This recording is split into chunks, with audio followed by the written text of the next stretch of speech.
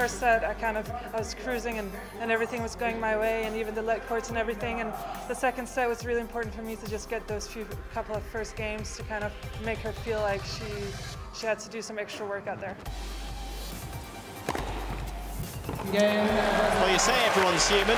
Wozniacki is playing tennis from another planet right now. I think my serve has been working really well this week, and I'm happy that it's been holding up and it's been getting me out of some tough situations. 94% of first serves in during the first set. I'm enjoying myself out there, and whatever it takes, I'm going to try and make it happen. And to be honest, I'm just pleased to have won again today.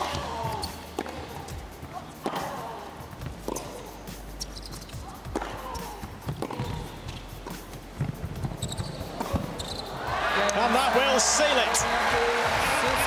Caroline Wozniacki at her imperious best.